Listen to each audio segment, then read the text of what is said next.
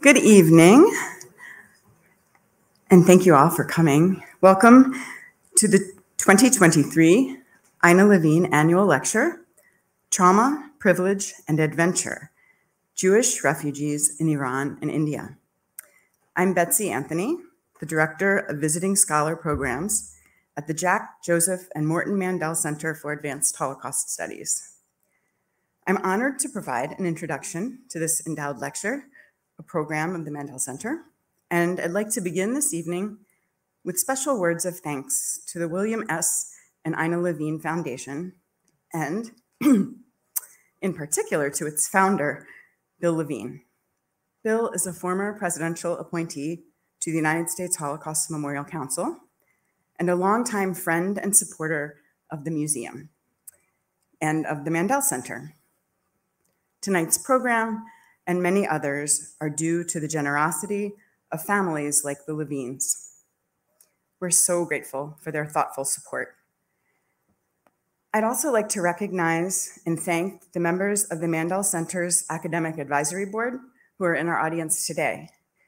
We're also very grateful for your service and commitment to the museum, and are happy to have you here in person with us this evening. And now, it is my distinct pleasure to introduce tonight's speaker. Bettina Grossman is Professor of History at the Cooper Union for the Advancement of Science and Art in New York City. She teaches courses on global history, modern Europe, fascism and National Socialism, the Holocaust, refugees and migration in a transnational context, and gender and sexuality studies. Her previous research has focused on the history of women, feminism, sexual politics, and population policy in Weimar, Nazi, and in post-war Germany. Professor Grossman has received fellowships from the Davis Center at Princeton University, the American Academy in Berlin, the German Marshall Fund, the American Council of Learned Societies, and the National Endowment for the Humanities. She also has held guest professorships at the Friedrich Schiller University, Jena, the Humboldt University, Berlin, and the University of Haifa. She's a member of the Academic Advisory Board of the Fritz Bauer Institute for Holocaust Research and Education in Frankfurt, and is on the editorial board of the American Historical Review. Professor Grossman's many publications include her books, Reforming Sex, Birth Control and Abortion, Reform in Germany, and Jews, Germans, and Allies, Close Encounters in Occupied Germany. She has an abundance of articles to her name, too many to mention just now, but she has written widely on Jews in post-war Germany and Jews in post-war Europe in general, Jews who survived the Holocaust in the Soviet Union, and the humanitarian work of the American Jewish Joint Distribution Committee. Her most recent publication, Jewish Refugees in Iran and India, will be included in the volume titled Colonialism and the Jews in German History, which comes out in early 2024. And in addition to all that, we are proud to say that Atina is the 2022-2023 Ina Levine Invitational Fellow here at the Mandel Center. She's here to speak to you tonight about her research on Jewish refugees in Iran and India. Her lecture will be followed by a discussion and Q&A with the Mandel Center's director, Lisa Leff.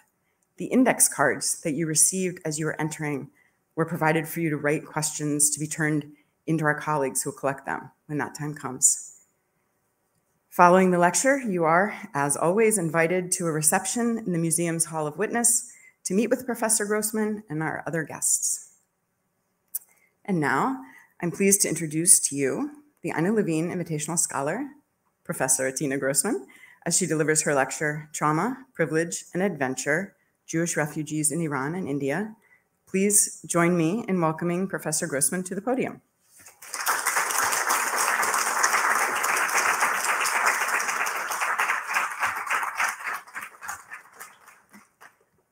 Thank you, Betsy, for that introduction. And I should say that that article, it's actually out, and half of what you're going to want to have the answer to tonight and don't get, just read the article.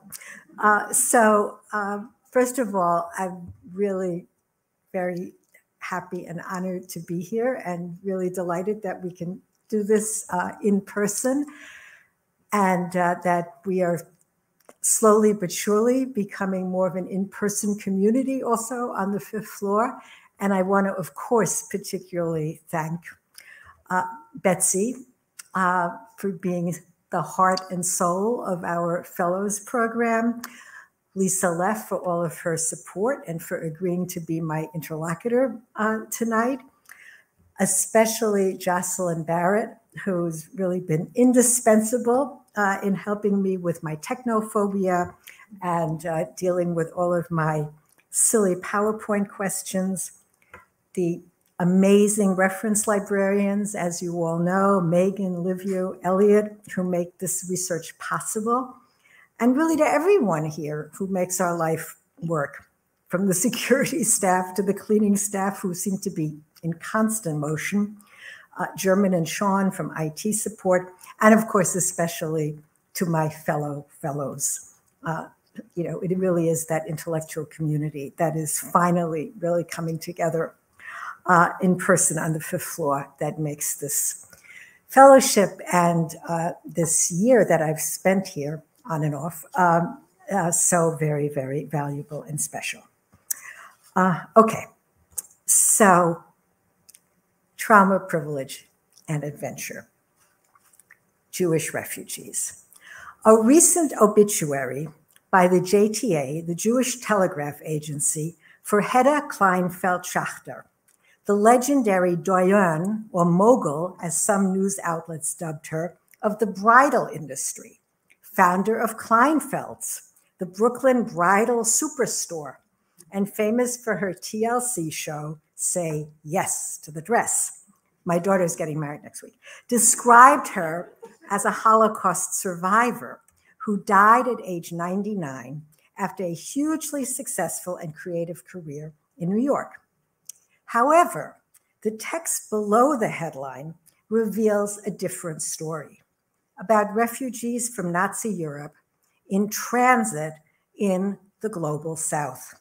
Hedda, it turns out, spent 2 highly formative teenage years in Cuba after her father's release from Dachau and a failed effort to secure passage to Shanghai. It was there in a Havana town square that, according to her granddaughter, the teenage boys of her youth flirted with her and taught her how to dance and inspired her passion for celebration and wedding dresses designed for dancing. This headline, I think, illustrates how we efface, marginalize, even sometimes entirely ignore the impact of that time in between, particularly in non-Western locales, perceived perhaps as exotic, but mainly as frustrating, difficult interruptions of passage to new homes in more desirable locations, usually further north or west, that remain closed or excruciatingly hard to reach for Jews trying to flee the Nazis, literally throughout the entire globe. And here we have the globe in 1938.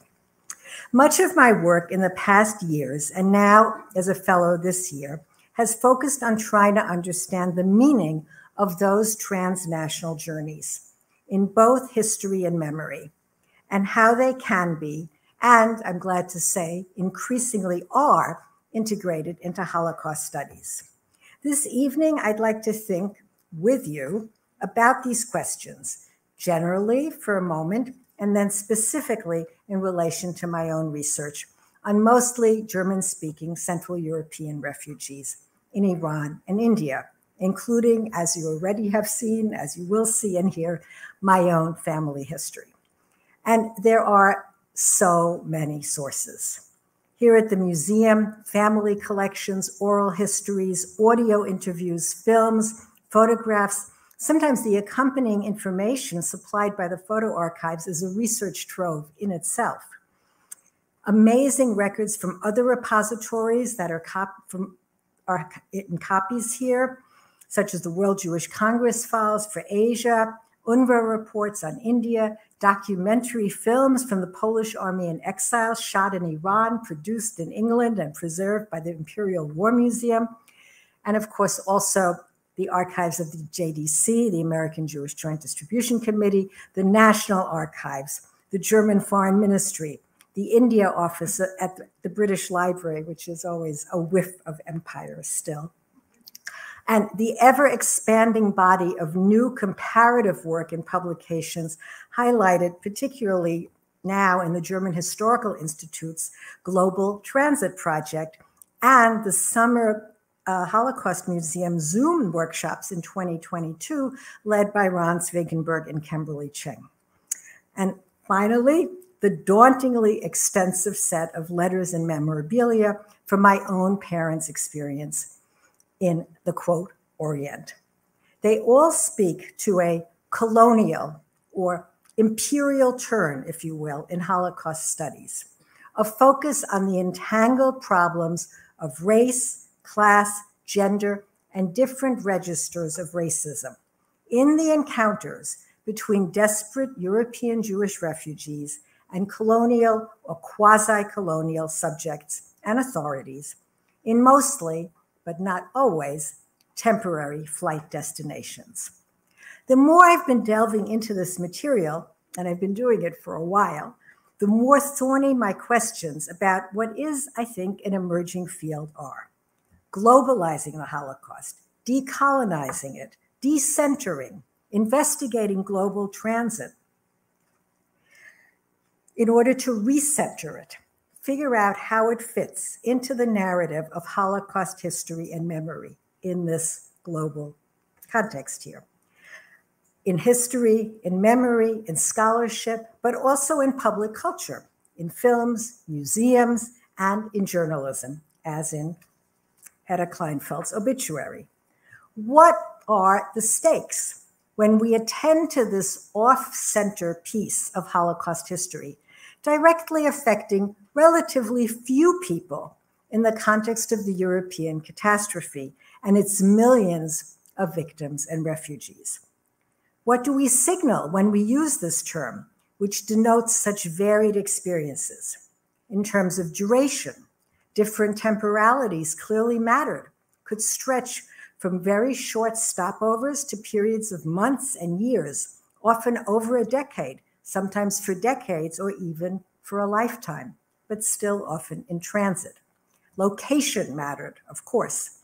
Whether one landed in a colony, as in India, East Africa, or the Caribbean, a quasi-independent and later Allied occupied monarchy, Iran, a relatively autonomous parts of the British Empire, South Africa, Australia, Canada.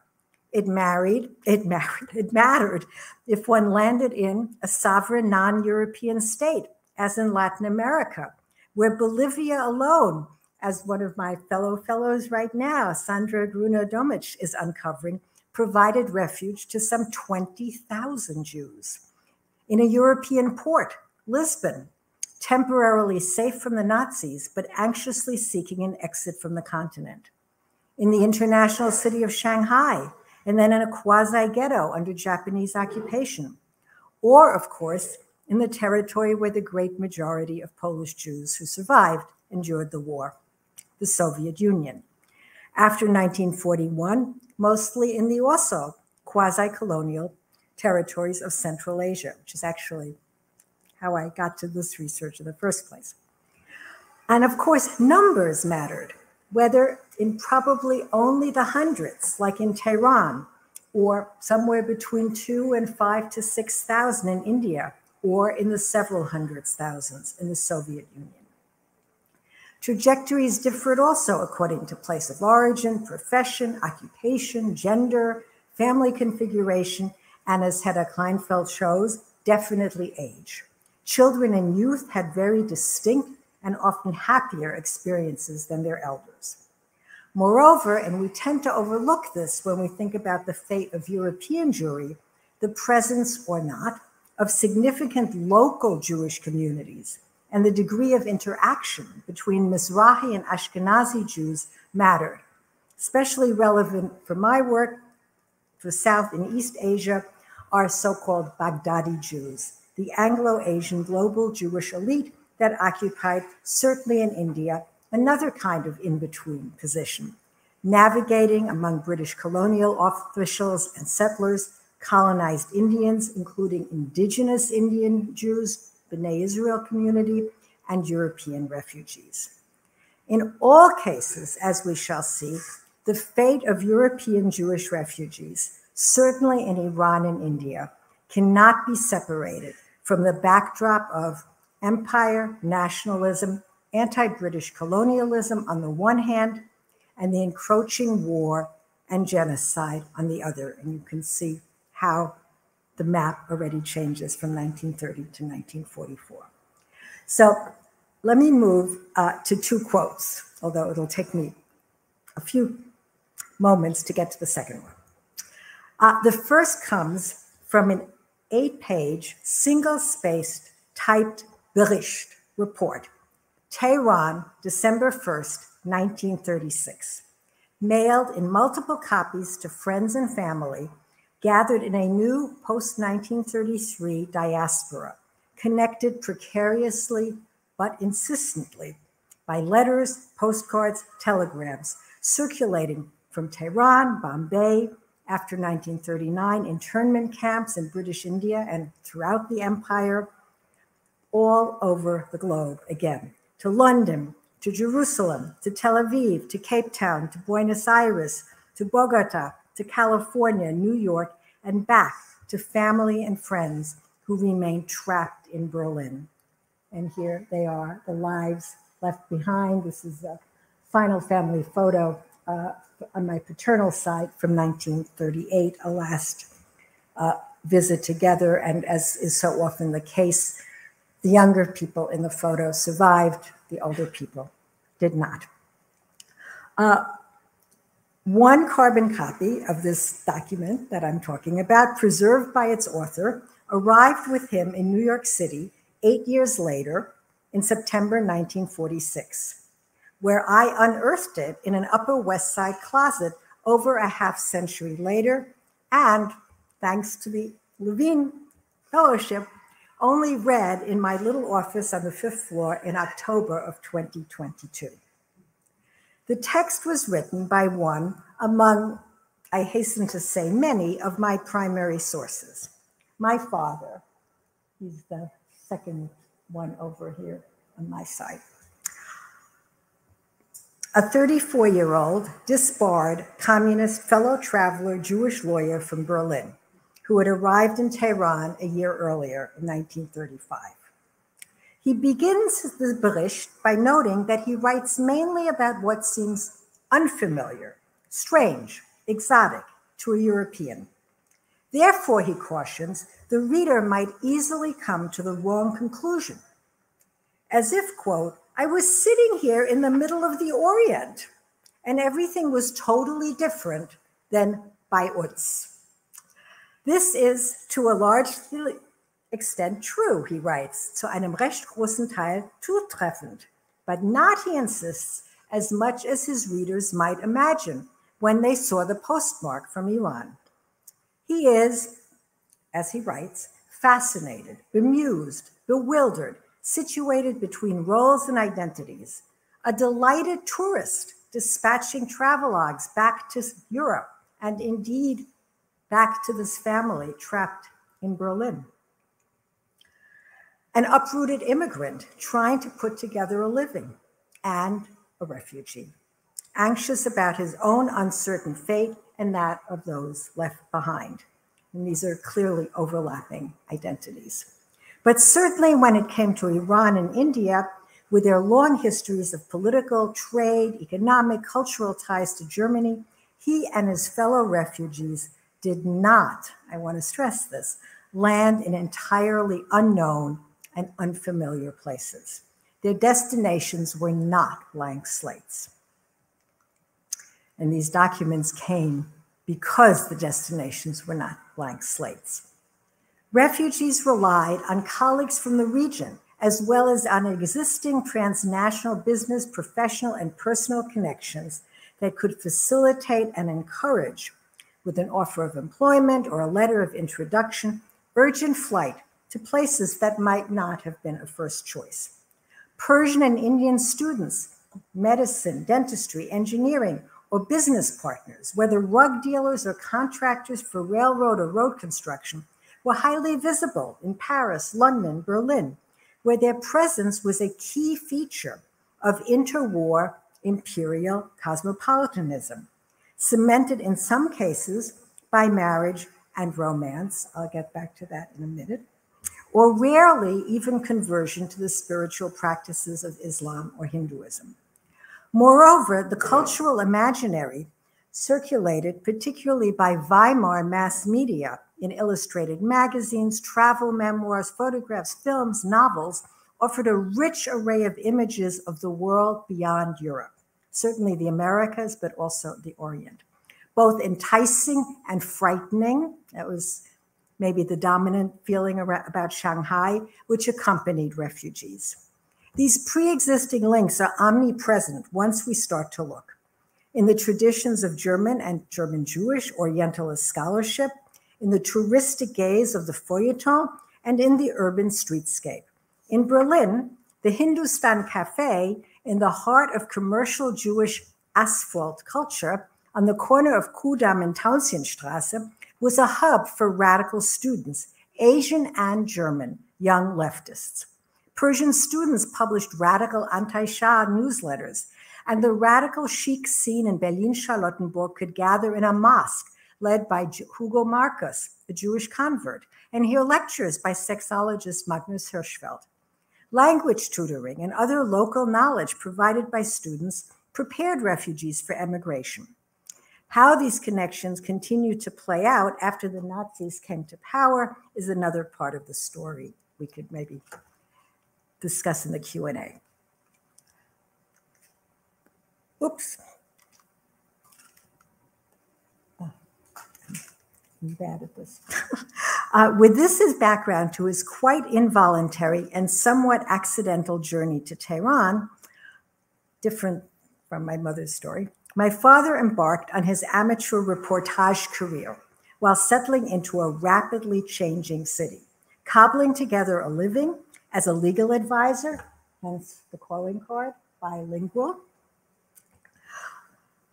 and as an import-export, that Jewish trader in the bazaar. Endangered as a leftist and physically expelled as a non-Aryan from the Berlin courthouse, Hasigro, as he had Dada-like abbreviated his Germanic name, as you see, Hans Sigismund Grossmann, Dr. Hans Sigismund Grossmann, needed to get out of the new Nazi Germany fast, and just happened to have an Armenian girlfriend with family in Tehran willing to welcome him. And that is, if you notice, the slightly darker-skinned woman sitting not next to him was Anna Amirian. Their relationship itself an example of the transnational movement between Germany and Iran. And that motorcycle will become an important part of the story. This is from the Persian-German Chamber of Commerce. He writes his Berichte, I think of them as feuilleton Tehran, in the self-ironizing Berliner Schnauze style of a Weimar rasender reporter, traveling reporter. And it's a very typical style if you read these refugee letters. It's not unique. He types, literally hundreds of densely detailed descriptions of Iran in the 1930s as it underwent the rapid authoritarian modernization, or as he phrased it in the language of the left, state monopoly capitalism imposed by Reza Shah Pahlavi. Streets were dug up to install 6,000 eagerly awaited telephone connections. Die Segnungen der Kultur, the blessings of culture, sarcasm intended, and sewage systems to replace the rivulets on the side of streets used for both waste and washing and even drinking by the poor. Europeans, mostly mistrusting even city fountains, trek to the only truly trustworthy sources of drinking water at the Shah's Palace or the British Embassy. Hence the monikers Englisches Wasser or Shahwasser. The Trans-Iranian Railroad inched its way from the Caspian to within 1 kilometer of Tehran, where a German company was constructing a much too large new train station, and that's the one you see in those wartime newsreels. New roads cut into the maze of the old bazaar, with its Babel, Sprachgewimmel of cultures and languages. Jews, Turks, Arabs, Indians, Armenians, Syrians, Assyrians, Copts, Chaldeans. This new Tehran with a few multi-story buildings, opera, the central post office whose boîte postale would become such a crucial lifeline of connection and information and rumor, the Café Pars where one danced with vodka and caviar into the early hours. This new Tehran was frequented by a multicultural mix of middle-class Iranians, foreigners of all kinds, and the relatively small number of Central European Jews. In the hundreds, the Radfahrer colony, as he called it, the bicycle riders colony, that's a German Jewish joke. We can interpret it later. Keenly attuned to gender conventions, he tries to figure out social norms and how they apply to Europeans. He observes most dramatically how the Shah's unpopular 1936 imposition of a ban on the veil has led to police prowling the streets, ripping tightly tied scarves off the heads of women who still ventured out, ironically now more restricted without their chadors or their veils in their access to public space than before the secularizing reforms. This modernization, on the other hand, offered opportunities to multilingual, unmarried European women like Erica, my mother. And I don't know if you can see, but the letterhead of this letter that she's writing is Palais de Justice, where she's working as a secretary. And of course, she is shopping bareheaded and short-sleeved actually in the provinces. At the same time, Hazigal marvels at those Oriental customs. Persian merchants are not, as his readers might assume, crooks and cheats out to trick foreigners, but simply good, clever businessmen with whom he partners in the bazaar. He orients himself by frequent recourse to still vivid European images. The mountains around Tehran remind him of the Alps. The Russian or European trained physicians in Tehran are every bit as skilled as the ones he might have relied upon in Berlin, although there, in the absence of the many tropical maladies that beset Europeans, he had less need of them. Farsi was like Hebrew, in that one really needed to know the language in order to read the script and understand what one was reading.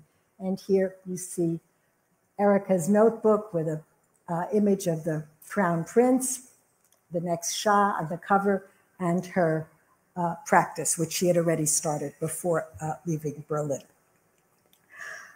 He is relieved that, unlike many of his compatriots, he has arrived in time to decipher Tehran's topography and basic Farsi before the Shah's nationalist initiatives led in 1936 to the removal of all non-Farsi script from public signage. That move left many Europeans who had mistakenly accepted the modernization program to move more along the lines of the Turkish reforms, that is, towards greater use of Latin lettering, often literally lost. For the most part, stranded in precarious safety on the margins of their collapsing and ever more devastated Jewish European world, refugees lived as these hybrids, immigrants, travelers, refugees, themselves on the margins of these geographic margins. Expelled and in flight from homelands that had condemned them as racially inferior, they now encountered and benefited from a different form of racialized colonial hierarchy and fraught white skin privilege. And here you see sort of the two examples. I always think of this as the Yeke, those of you who know that word, right? The German Jew in his jacket in the desert, and then the border crosser, much more comfortable in the mountains, also in the desert. And here, if we speak about a different form of racialized colonial hierarchy and white skin privilege, you see my parents and their friends at the ski resort Derbent, which was also frequented by middle-class Iranians, surrounded by local bearers and servants, a quintessential racialized image, one would think, of European privilege, recalling also the Alpine vacations they remembered. So they occupied a peculiar, ambivalent, in-between position, which you can see sort of, I think, literally with these two side-by-side letters here. On the left, from Tehran, a page from a report, a trip to the, quote, Orient of the past, or a journey from Iran to Persia. That is to say, a journey out from the city into the interior. And on the other side, a letter from Berlin, September 20th, 1940, addressed to Erica, my mother. So they partake, indeed, with their journey of privilege and adventure, but they are not part of a colonial or occupier elite and are always shadowed by this emerging catastrophe, displaced, uprooted, anxiously uncertain, ceaselessly worried about those left behind. And strikingly, and there's thanks in this letter, at a time in 1940-41 when Iran was plagued by food shortages and high inflation, refugees are sending packages of beans, sugar, lard, and other foodstuffs from Tehran to their parents in Judenhäuser in Berlin. Multidirectionality. Moreover, as Haziro reflects, with both the cultural condescension of someone encountering a less advanced civilization, but also, I think, with genuine appreciation, quote, there is a warmth here, a lack of the distance, Fremdheit, among people which reconciles one to much that is strange and difficult. And it was strange and difficult. So I would suggest that we find here, and in many accounts by other German and Austrian Jews, something more complicated and multi-layered than what, and I was part of this, I must say, might have called a complicit European colonizing gaze. Productively pressured by younger historians, many of them, I am happy to note, connected with the Mandel Center, Kimberly Cheng, Pragya Kaul, Ryan Sun, many more, with a language and cultural fluency that Europeanists like myself lack. Historians of Jewish refugees in the global South are now rather belatedly and necessarily thinking with the tools of a post-colonial critical lens. This analytic approach is indispensable. However, the position, for example, of a Weimar cosmopolitan entering another not entirely unfamiliar cosmopolitan space in Tehran or Bombay, who is seeing also through the lens of photojournalism and the feuilleton, already has some knowledge of the local language and culture, acquired in part from students involved in a common international left movement, also matters. The onset of war and the arrival of Allied troops in Iran and the intensified British military presence and production in India generates an even more multinational, multicultural society.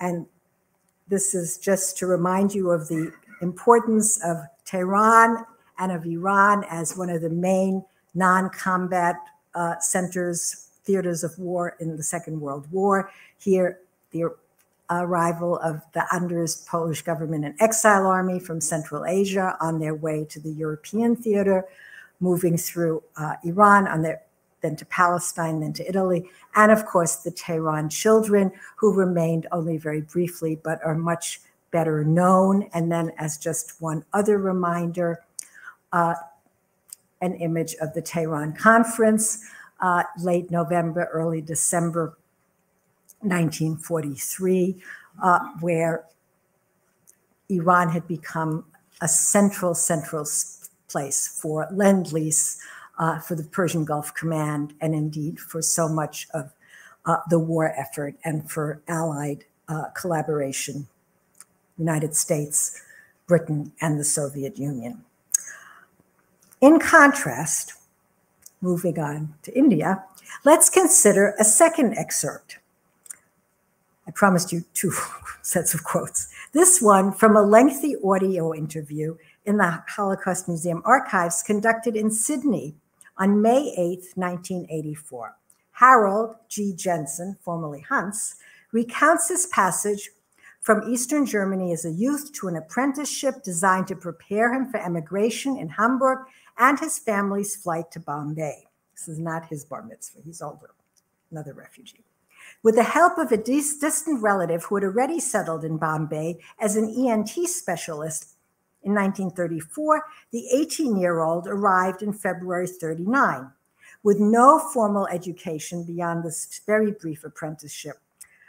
While his cardiologist father found a position in the provinces, relatives quickly arranged employment for the teenager in the spinning and weaving wheels owned by Sir Victor Sassoon, the Playboy scion, and also a critical player in refugee aid in both Bombay and Shanghai during the war, of the Baghdadi Jewish Sassoon dynasty that had hooked its fortunes, for better and then for worse, to the by then beleaguered British Empire, facing world war and working class anti-colonial agitation.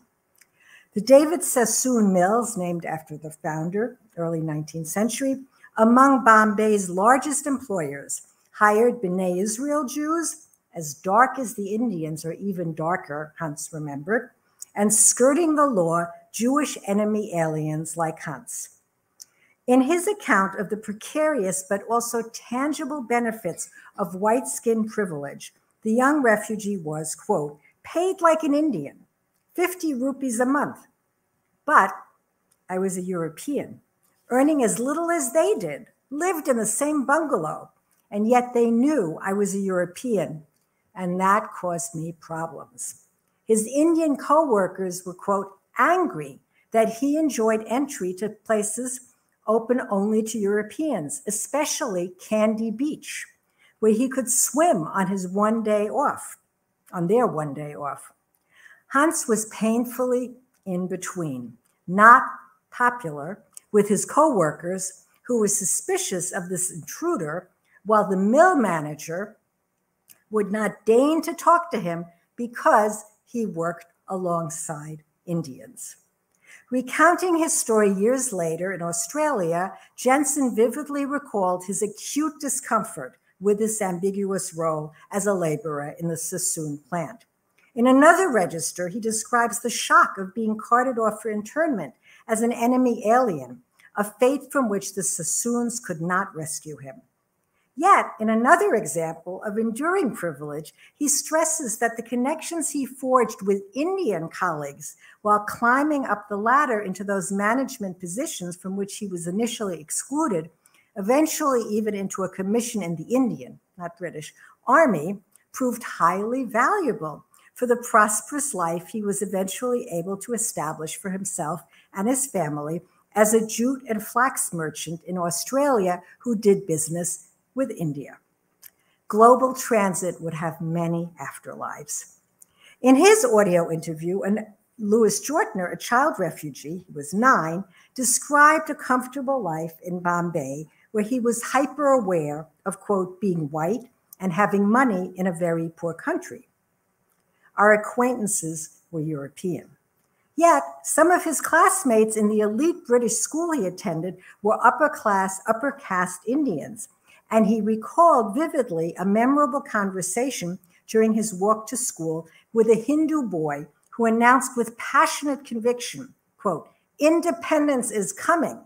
We're going to be free of the British." I remember being intimidated. Lewis carefully followed the progress of the war. He knew that that affected him, but he, quote, didn't know anything about the anti-colonial struggle. He had heard of Gandhi. His classmate was, quote, more passionately vocal than anybody else I knew, and it impressed him and also intimidated him. Everyday life for these German, Austrian, some Italian, Axis national Jewish refugees, their numbers are frustratingly unclear, as I said, between 2 and 5, even 6,000, depending perhaps on the date and how you define Jewish, was, of course, replete with these contradictions, even more so in colonial India than Iran. They were European, but not British, and starting in fall 1939, enemy aliens, sometimes even suspect enemy agents, scrambling to stay afloat, safe but certainly not secure, often for variable lengths of time behind the barbed wire of internment camps. Married women in India, not too many in this photo, women, but you see them,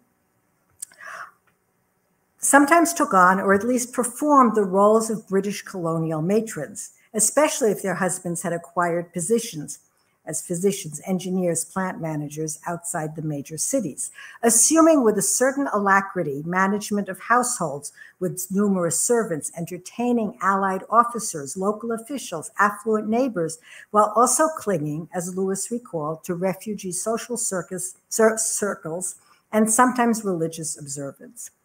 They strove to uphold colonialist mores while navigating the climate and its associated maladies, their children's education, often in boarding schools and far away in cooler hill stations, where they were separated from parents for months at a time.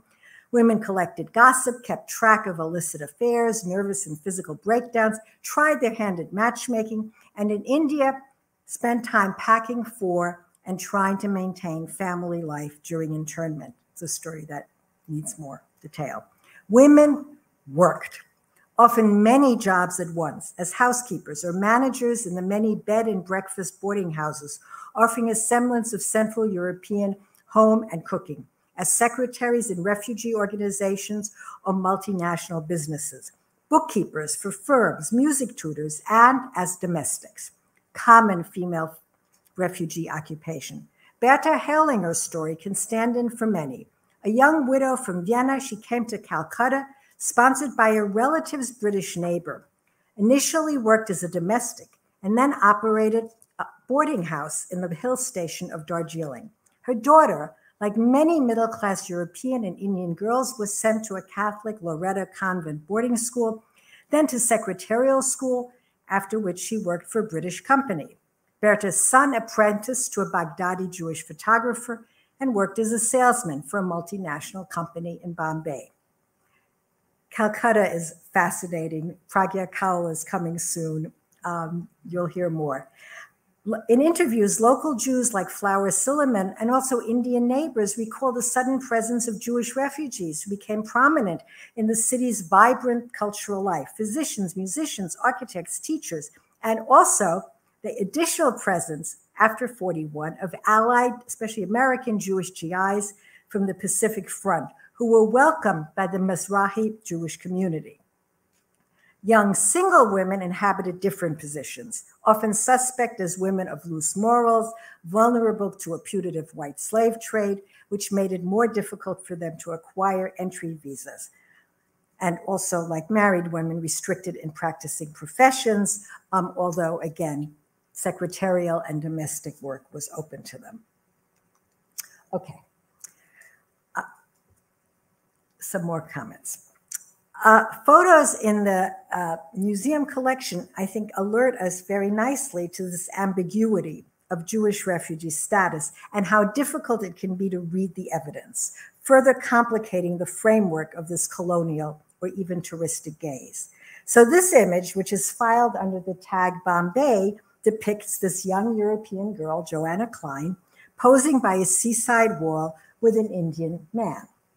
The family preserved the photo, presumably as a souvenir of a very brief stopover on their long but relatively straightforward sea voyage to safety. Others paused on their way to Palestine or to Shanghai. The lucky ones, like the Kleins, were sailing to the US with another stop in Cape Town.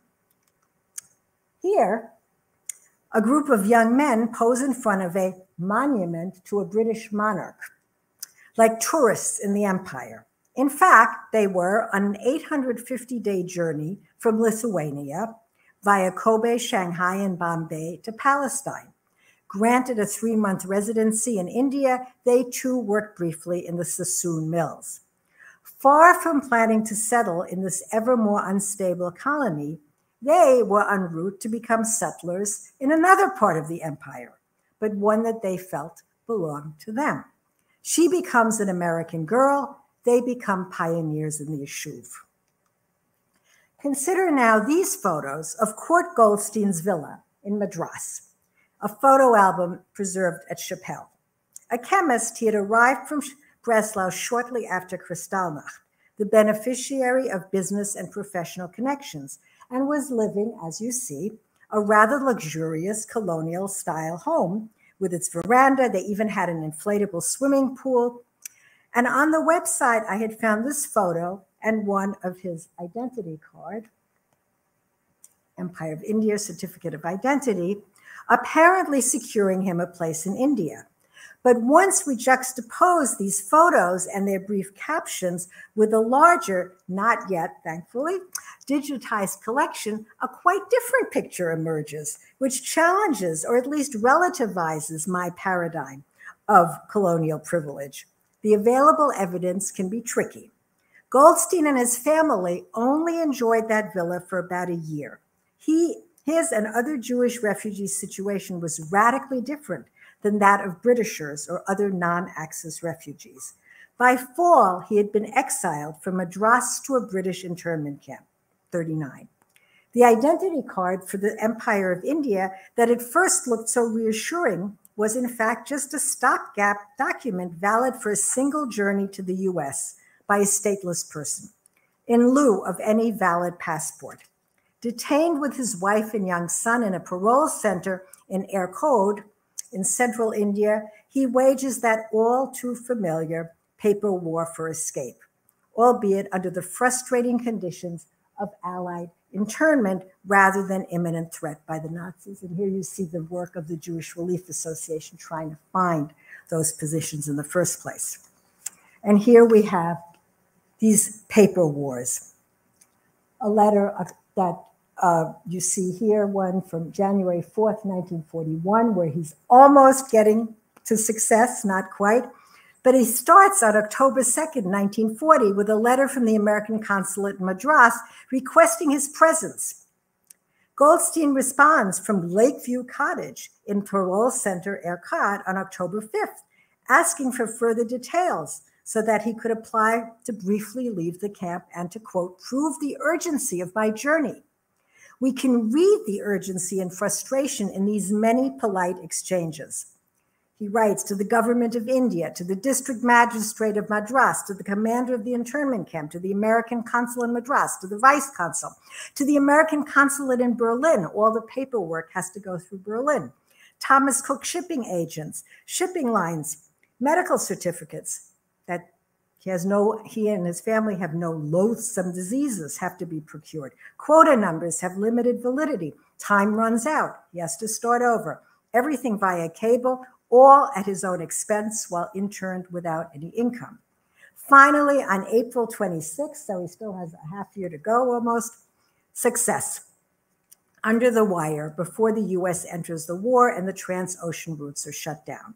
3 second-class berths on the SS President Grant, sailing from Bombay, April 26, 1941.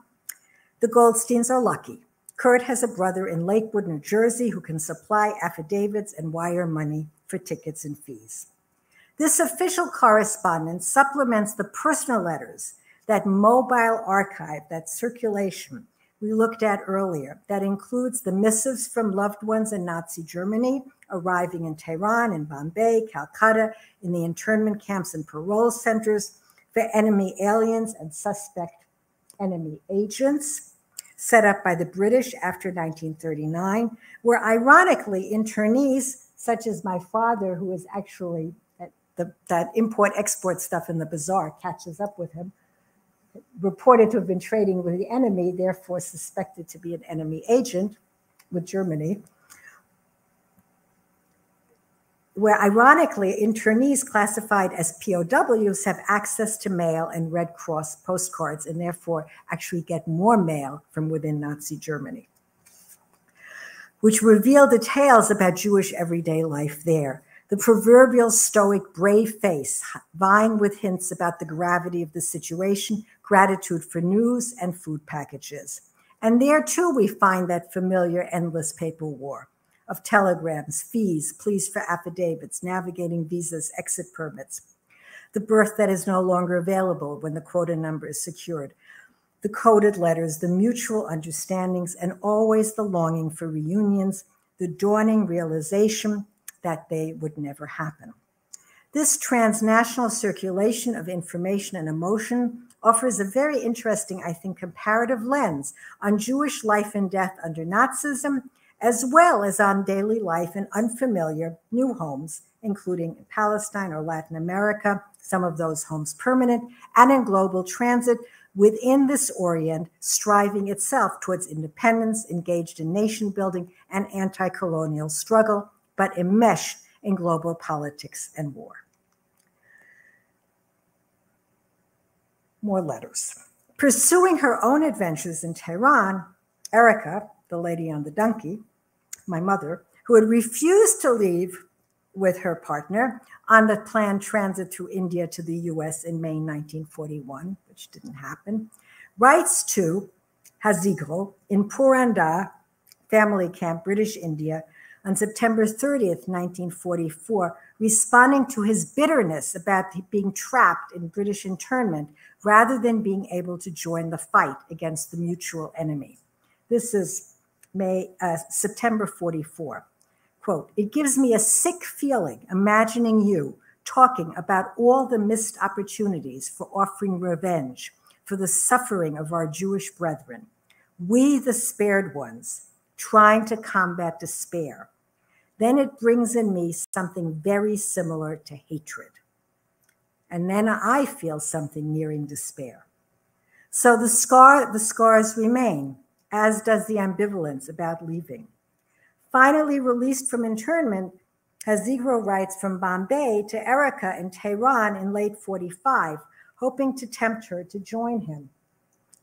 She would be fascinated, he says, by its cosmopolitan life, the variety of races, colors, dresses, the hyper-modern city. But there is also indescribable poverty and dirt. And then he tellingly adds, practically no contact between Indians and Europeans, no mutual knowledge and love. And this is different than in Iran, indeed. I call this the Casablanca image. I'm almost done. December 2nd, 1946, a snowy day. This is Erica's reluctant departure from Tehran with a man hovering behind her, both of them in suspended motion as if paralyzed.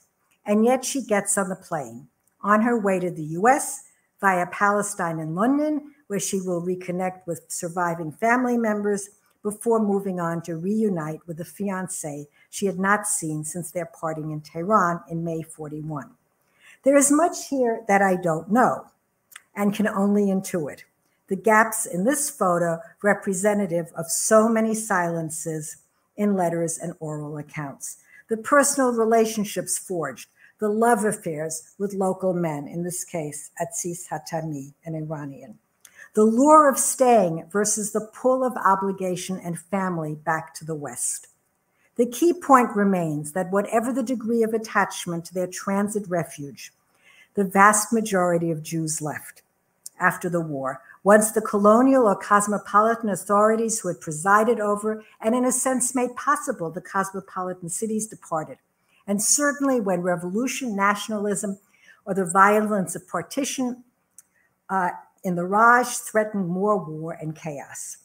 As Hazigro, by now middle-aged, had also written in that letter while contemplating starting over in the US, certainty in every respect has left me more than 12 years ago. In other words, these uprooted, stateless, precariously privileged German-speaking Jewish refugees existed in multiple entangled worlds at the same time, congealed in these strange homemade badges, the day-to-day life of the refugees as they intersected with the host society, alluring and fascinating as well as alien, and always also with the homes and loved ones left behind.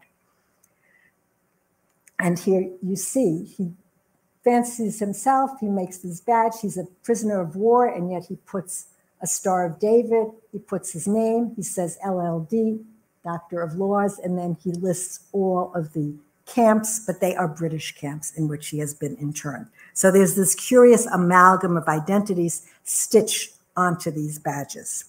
We can trace a geography of emotions and analyze the emotions of geography for these lives.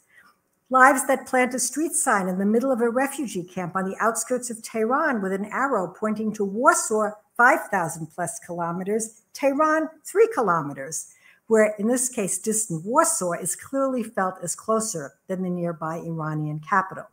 German-speaking Jews who remain not for months, like the Polish refugees who arrived in 42, but for years, until at least the end of the war, negotiated these distances differently with a different emotional household, but for them too, the European catastrophe loomed large. Transmitted by BBC broadcasts, the trickle of letters, rumors, reports by Allied soldiers, the universal experience post-war was the discovery that virtually everyone they had left behind was lost, murdered.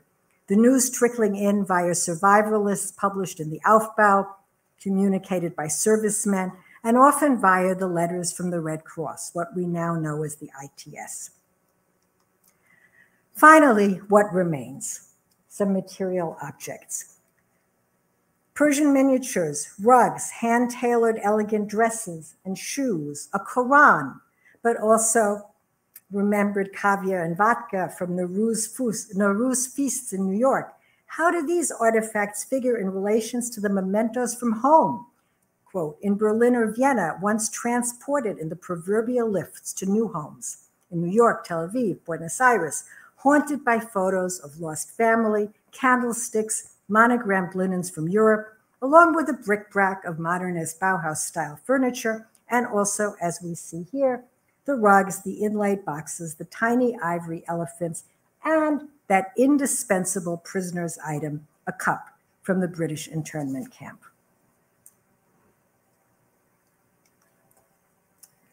During the years in the same transit location, refugees forged bonds that shaped their social circles and networks in their new homes, more precious often than those from original homes, where the significant interlocutors were dead or had long since themselves migrated onwards. And those formative experiences have become multidirectional and multi-generational. The internet has revealed to me Indian grand and great-grandchildren of refugee Jews, mostly women, who married into local families, only now uncovering and exploring lost Jewish family histories, even applying for EU passports on the basis of those histories, continuing and mapping their own global transit. So, returning to my opening question about the stakes of this research for Holocaust studies. In a world where we speak to students, colleagues, readers, audiences who increasingly come with their own stories of displacement, migration, war, refugee life, and travel, these marginal stories become, I think, more and more central. Thank you.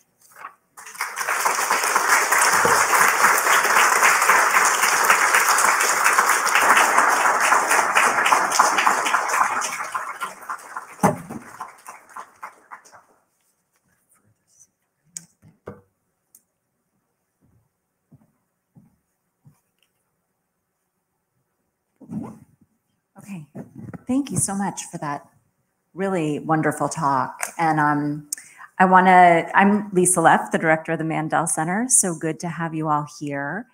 You should have gotten index cards when you came in. And if you have questions, please write on them and then pass them all the way to the ends where people will take them and bring them to me. But that'll take a minute. So maybe I'll begin with a question of my own. And I want to begin with where you ended, which is why scholars such as yourself, who work in Holocaust studies and worked on Germany previously, are starting to get so interested in stories of refugees in the global South. You know, you mentioned that our center had a couple of workshops last summer on Holocaust in Asia, Holocaust in the global South. You know, this is really a field that's garnering some interest. And I wondered if you had thoughts about why that is, and if I'm even right to call this a field. Well, that was one of the questions that I actually raised. I'm not sure that it's a field, but it's certainly a very interesting and stimulating area of research. I think there's several reasons. One has to do, I think, with the initial sense of remapping of Holocaust experience that came with our focus, also very belated, on the survival of Polish Jews in the Soviet Union. And the realization that the great majority of this, you know, these 3.3 million, tragically small 10% of the 330,000 of the 3.3 million Polish Jews who had survived because they had escaped behind the lines.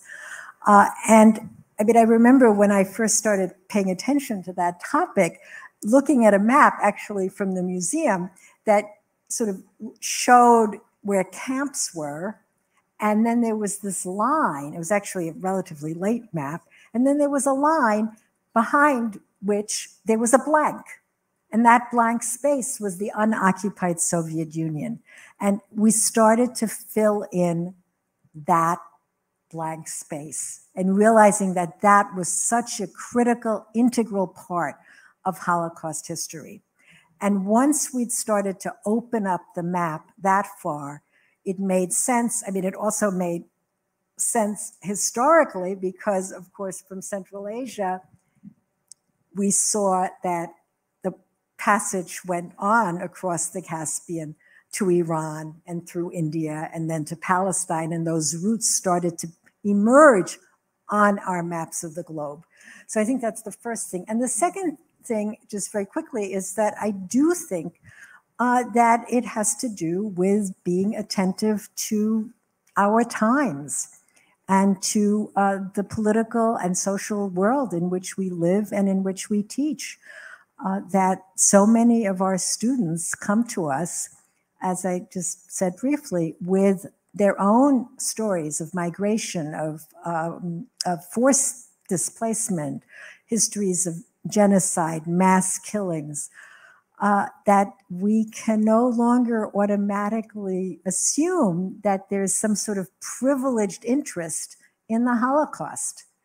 And one way, and I don't think this is opportunist, I think that this is really intellectually and ethically very responsible. One way to open up interest in our field, Holocaust studies, to this broader audience and to this really new demographic who form certainly the majority of my students, is to make connections with the experience of refugee Jews around the world and how they coped with their own lives of displacement and how they connected to those communities. So there's a lot more to be said, but that would be my quick answer. Yeah, no, thanks. But it raises some questions too, and I'm going to look out and see if questions are coming in from the audience or if I'm empowered to just keep going. You know, once you're putting stories of refugees in these contexts, oh, thanks. Okay, I'll just ask mine and then I'll get to you first. Once you're putting them in these contexts, instead of like the more typical ones that we knew previously, like refugees going to Britain, refugees going to Netherlands, refugees going to France, you know, this is really a very different story. And you kind of have to connect it to different historiographies like colonial historiography or post-colonial historiography. How do you do that? How do you see the field doing that?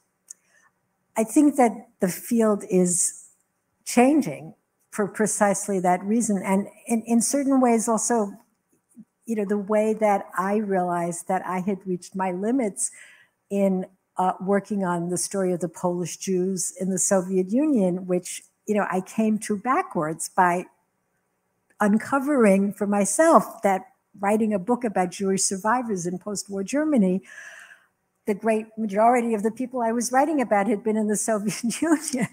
And then at some point realizing that I was trained as a historian of Germany and I didn't speak Polish and I didn't speak Russian.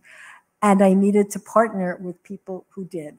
And I think what is happening in this field, which we have sort of loosely defined, we can talk about how appropriate the term is, global transit, is with this younger emerging group of scholars who are themselves from the region or whose families are from the region, who can read the press in Chinese or in Hindi, or for that matter, in Spanish or in any number of languages, where we can really get a concretely multi-directional view of this encounter between people who are defined as colonial subjects and therefore racialized and the subjects of racism, with this other group of apparently white Europeans who are in flight for their lives because of a rather different form of racism. And so I think there are a couple of moves that we need to make. One is to be accountable and responsible, that we can't do everything, that we need to do this collectively, and that's happening. We need to know the languages. It's not good enough anymore to write about Shanghai unless you're writing with people who actually can read Chinese or maybe even Russian or all the multiple languages. The same goes for somebody like me working on Iran. India is a little easier, but still. So we can do that. And I think, yes, it is a way of engaging with this roiling debate. It's most extreme, of course, in Germany, as I'm sure most of you know at the moment, about the connections, the links between colonial crimes and the crimes of the Holocaust. That's a super, polemical discussion, or has become very polemical. And I think that if we actually look at the concrete experiences in concrete places, in this very tense, volatile moment of simultaneous anti-colonial struggle and the anti-fascist struggle and war and genocide taking place in Europe, then I think we'll be able to understand those connections, and I do believe that they exist in a more complex and sophisticated and I would venture to say ethical way. So I actually think it's really important politically. I think it's important pedagogically. And I think it's important historically, because if we start to put the numbers together, I mean, I didn't know until Sandra told me that there were 20,000. That's the number we usually use for Shanghai, or a little less. Central European Jews who went to Bolivia, for example. Once we start adding up the numbers, whether we're talking about Kenya or Jamaica or the Philippines or India or Singapore or other countries in Latin America, other countries on the African continent, we will discover that these are extraordinarily important places, and we need to understand what people experienced there, and we also need to deal with the fact that for the most part they left. And I also want to stress that it's important to think about how that experience stayed on and lived on in their lives. And I think it did, not just in Hedda Kleinfeld's. Yeah. Just to keep building, one of the questions that came in is asking, can you discuss how you see these stories as distinctive from other stories of exiles or emigres, like the story of Trotsky in Mexico, etc.? So how is this not just an emigre story? What's Holocaust about it? Right.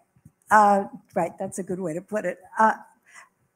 I think that's why I was trying to stress the trauma piece also of privilege and adventure, which is those who were left behind. And that there is barely a moment in those years where the refugees, in whatever situation they are in, more or less privileged, whether they are, frustrated behind barbed wire in a British internment camp, or whether they are working as an architect for a Maharaja, where they are not initially still trying to get relatives out of Nazi-occupied Europe, or try to maintain contact, and in any case, constantly worrying and trying to figure out what's happening, trying to get news, and the reality of realizing once the war was then over, that indeed they were dealing with a catastrophe which they had escaped and were not even able to participate in fighting against. So it's not like they leave the Holocaust behind, just like they don't leave Europe behind in their in their imaginary or in their heads.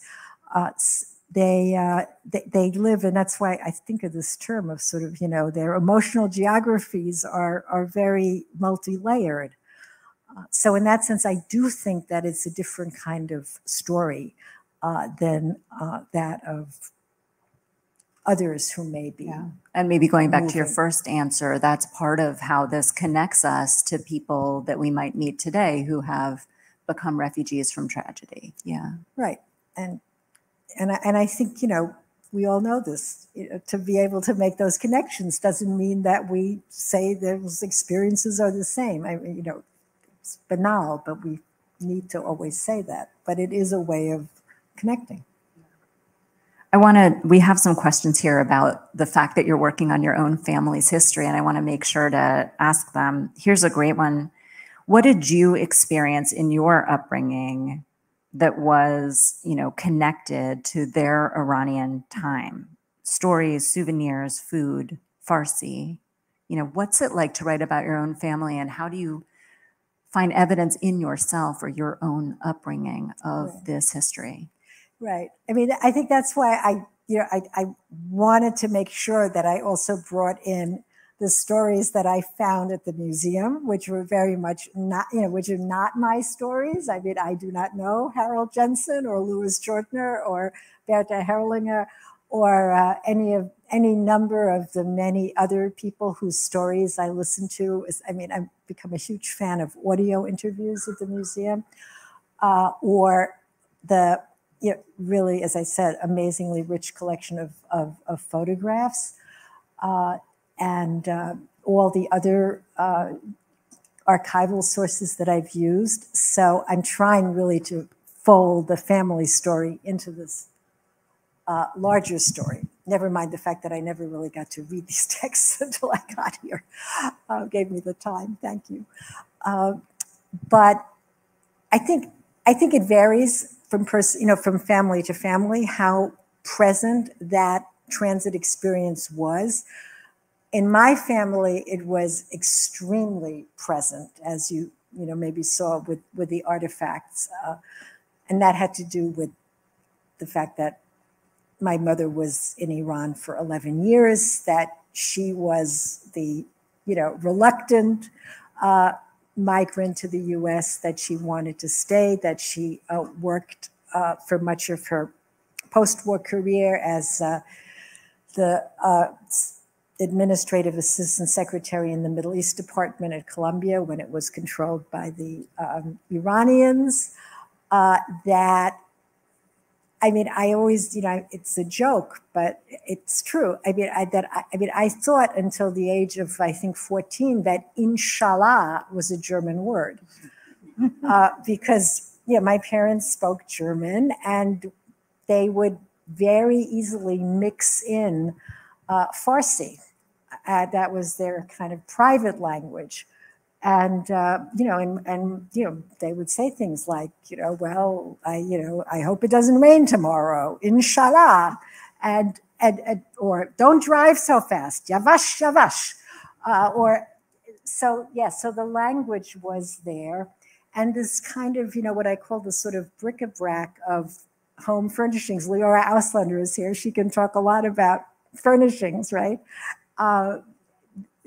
This mix of the heritage that still came from Germany with a very obvious presence of the artifacts, but also, yes, the vodka, the caviar, the celebrations of Nowruz, the graduate students from the Middle East Department who would come and speak. And also the connections with these refugee circles. And this is also true for people who were in Shanghai. They met every other year for decades in the Catskills, had their reunions. For many people, it was those friendships that really were the most significant. So when you have all these jokes about, okay, you saw the picture, the Yekka in the desert, right? About the Yekkas, the German Jews, wherever they were sticking together, if you start to poke, you see that they're not just sticking together, but very often they're sticking together with those people with whom they had shared the transit exile. So that was another layer of experience. That was really important. So in my own life, it was very present. My parents went back to Iran until the revolution several times. I went twice, drew me to India as well. So it becomes part of your life. I don't think it's necessarily the same for everybody, but it is true that I keep meeting more and more people who are writing about, oh, my grandparents were in the Congo, or my grandparents were in Jamaica. So I think there is this emerging sense that this is a history we need to excavate, because it's also a history we need right now. We really need to be able to tell those stories and make those connections.